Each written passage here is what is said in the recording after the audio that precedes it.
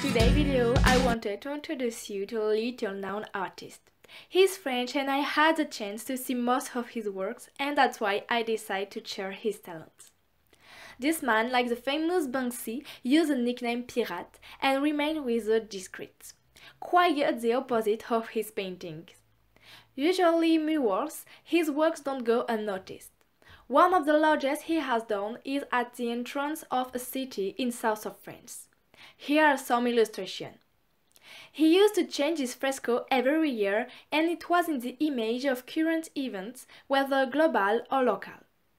Like here with this Charlie Hebdo fresco, echoing the unfortunate terrorist attack of 2015, or here on the same wall, on which you can now read someone's name.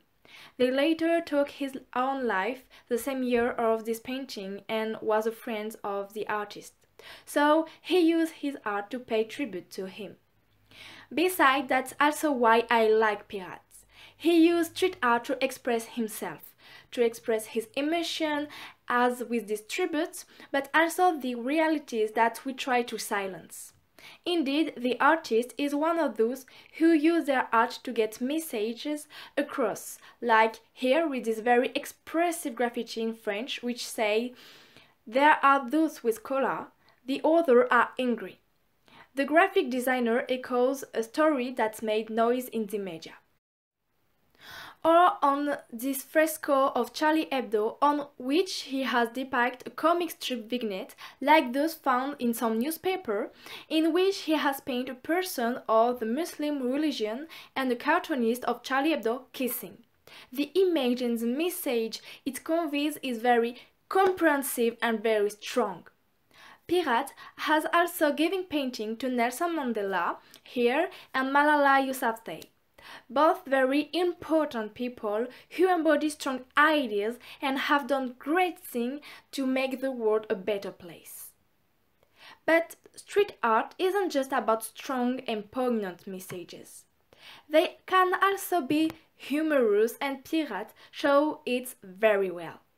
Look at this portrait, for example. Doesn't it remind you of anything?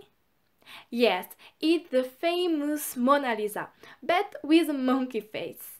Here the artist used his art to aim humorous to make people laugh. On top of that, the street art can also be just art, without any particular meaning. Just beauty and technique that has to be admired, like here with these elephants. The shades of color are breathtaking. Finally, graffiti artists or street artists in general, although discreet, like to sign their works. For some, a simple signature is enough, but for Pyrate, it seems that he wants to leave his head, erased with humor. Finally, we suppose it's him because in reality the mystery hovers over his identity. Okay, we're coming to the end of this presentation. If we summarize a little bit, Pyrate is a French artist who shows that street art is an art that can convey strong messages and can be powerful. But art that can also be lighter and just allow people to smile when they see it. Or simply an art that is art without meaning, just the beauty of technique. With that, I will say you goodbye. Feel free to like and leave comments. Share us a street artist that you like or simply react to this one. As for me, I leave you on this fresco of Pyrate that I love. Goodbye!